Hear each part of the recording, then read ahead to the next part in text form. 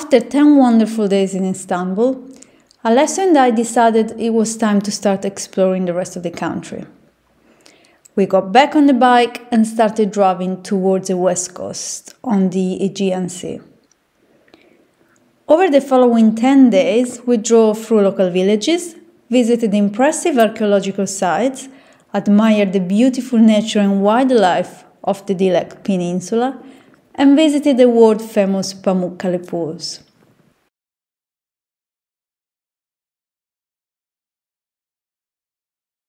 Hello! 11th of May, the weather is terrible. 2 months since our journey started, and we are about to enter for the second time Asia! Yeah, this time from the Dardanelles Strait. So we left this morning Istanbul around 10:30. It's been a long ride, quite a few hours. It's almost 5 now. Yeah, it's super windy, but yeah, very shortly we're gonna cross the bridge and get into Asia. Now on we'll be in Asia! Yeah. Yeah.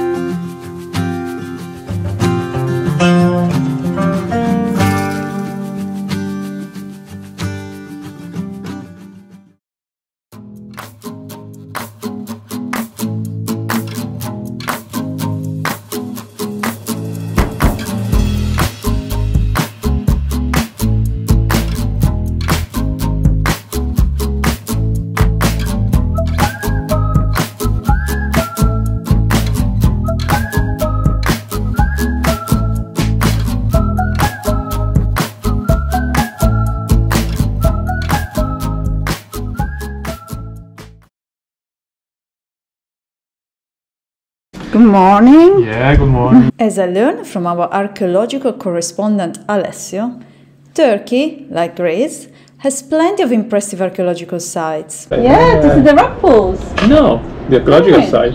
Is there an archaeological site? Yes. No, you're joking. Another one. I didn't expect Turkey to have so many. I know, we have seen more in Turkey than Greece. No idea. Yeah. So are we going there? I guess. Yeah. So we can be Albertangelo again!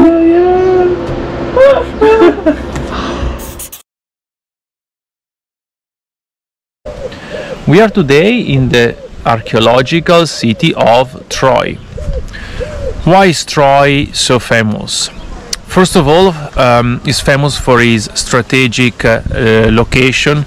The city was built 5,000 years ago. And here we are at the beginning of the Dardanelles Strait until Vasco da Gama discovered new trade routes around Africa. The only way for Europeans to trade with Asia through the Silk Road was to go through the Dardanelles Strait and go into the Black Sea. The location of Troy was of strategic import, controlling the strait, and where many ships were stopping and waiting for the best time to cross the Dardanelles Strait. In this archaeological site we can see many layers of the city. They found 7 different layers. Why layers? Because of the long history. The city has been built, destroyed and built again. Been also a very important settlement for the Romans. And the second reason is the Trojan horse. A story about how Greek soldiers conquered Troy by hiding into a horse.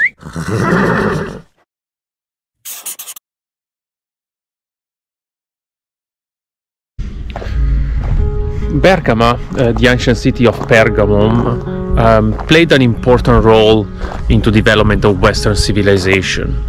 It's been a center for science, medicine, pharmacy, art.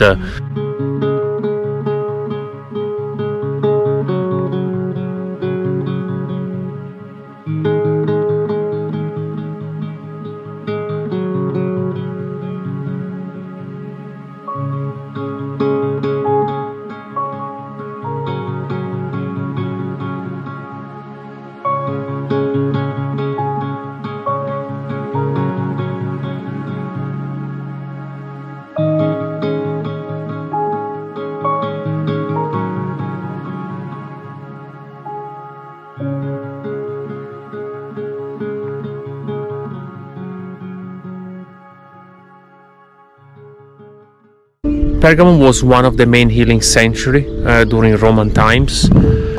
Many people were coming here to heal. They were treating emperors, they were treating gladiators, and it was a proper sanctuary with streets, colonnades, theater, libraries, places indeed where people were healing. And this is for Barbara Barbie. Already in those ancient times they were using musical therapy for healing.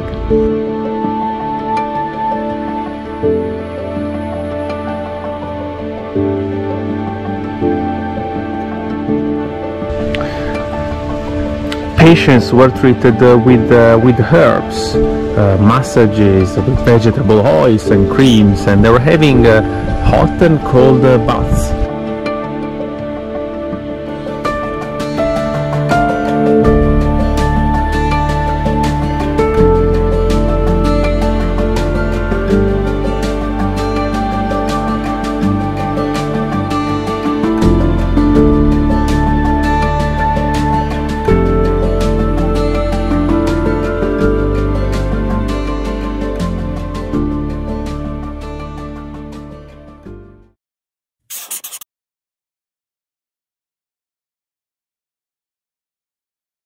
And now, Ephesus.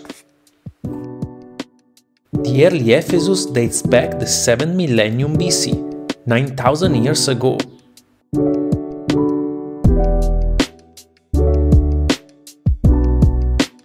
At its peak in 180 AD, Ephesus used to be the biggest city after Rome, with 250,000 people.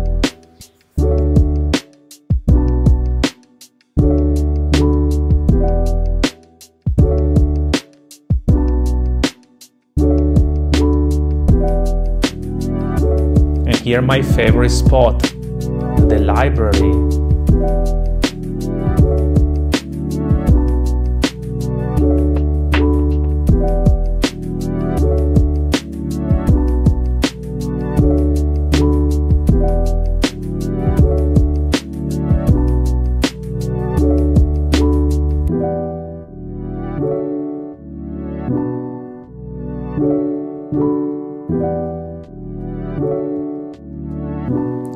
And this is what you get if you go late in the afternoon. The arena all for you.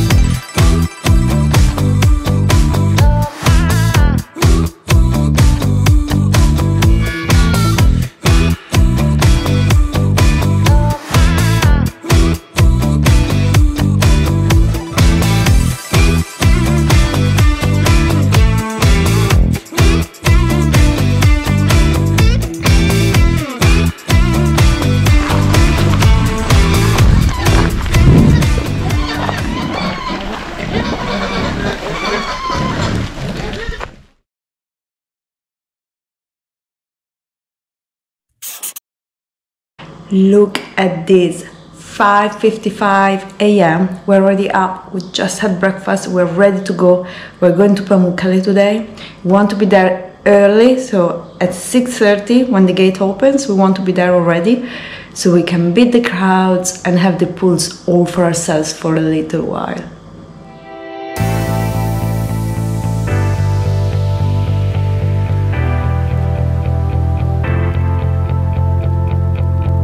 Welcome to the Dolomites. This is one of the main glaciers in the Dolomites. Joking. Pamukkale.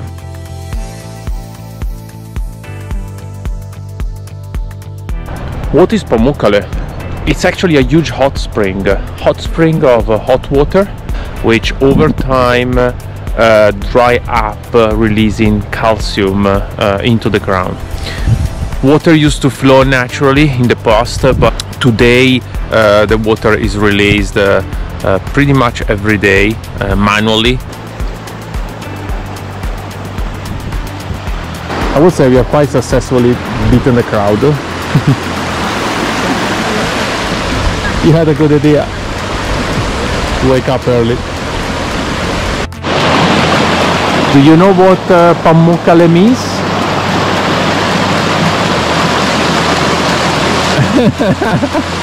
It means cotton castle. That looks like cotton. Cotton castle. Still warm, still pleasant. Very warm. I'm really happy. My feet are really happy. My feet too.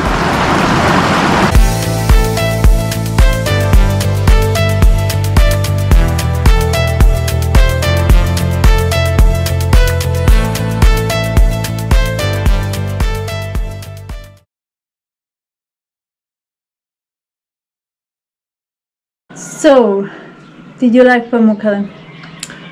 I enjoy Pamukkale. Thanks God we went at 6:30 in the morning. Oh yeah, yeah.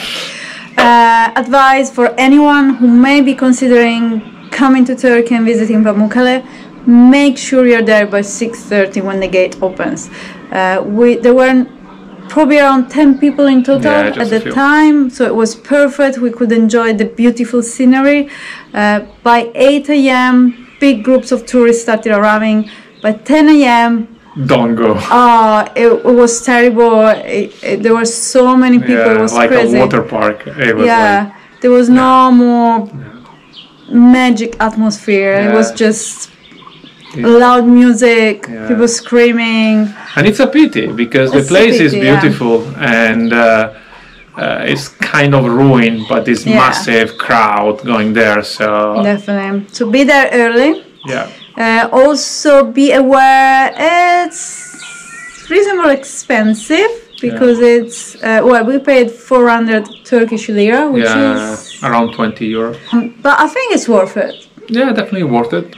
And on top of the hot springs, when you are there, you can also visit some ruins. It's nice to walk around. It's quite a big area, so you get to walk around and see some ruins as well. We actually spent 4 hours in total in Pamukkale, so it was definitely a good time. Yeah.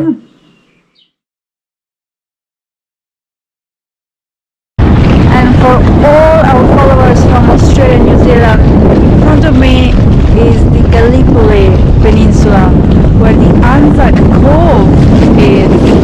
The Anzac Cove is an important site for Australians and New Zealanders because it's where the Australian and New Zealander army landed in 1915 and where they fought for 8 months as part of the Gallipoli campaign. We didn't get a chance to go and see the site, but it's not too far from here.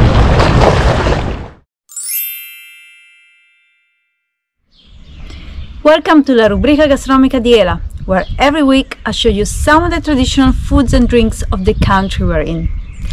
This week we tried the massive and delicious Anatolian breakfast, accompanied by Turkish tea, of course.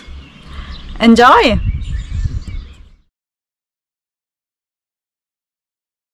Good morning! Good morning! I'm so happy today because we're about to have Anatolian breakfast. Anatolian breakfast is typical here in Turkey. It's a bit like brunch in the UK. So you come with friends, with family, you spend the time in the restaurant and you eat a massive amount of food, both savory and sweet.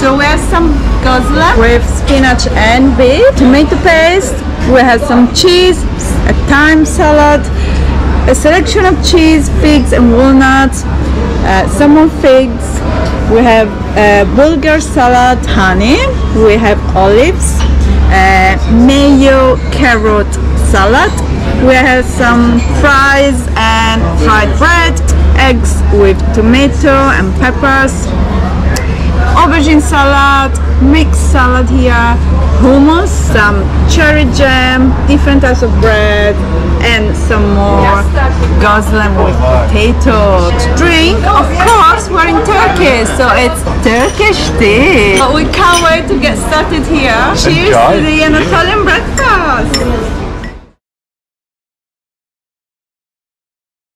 At the end of every meal in Turkey, the waiter or waitress comes and asks, chai? Chai means tea in Turkish. And everybody after meals in Turkey drink tea, Turkish tea. Turkish tea is always served in this special glass. It's small and it has this curvy shape. No idea why it's always served in this glass, but this is the special tea glass. Some places even have a chai self-service, where you go and you get your Turkish tea yourself. You first pour chai, as much as you like, depending how strong you want your tea, and then you add the hot water. And then you drink it. To make Turkish tea at home, you need the special Turkish tea maker, which is this one, which consists of 2 teapots, a larger one at the bottom and the smaller one at the top. The one at the bottom, you just use it to boil water and then you leave the hot water inside. The one at the top, you put tea leaves in it together with boiling water. So then you serve the tea from the top pot, as much or as little as you like, and then you just top it up with the hot water which is in the larger pot. This way you can adjust the strength of the tea depending on your taste. Try and make it at home and let me know if you like it. Thanks for watching. Next, we'll visit some of the most renowned coastal towns in South Turkey.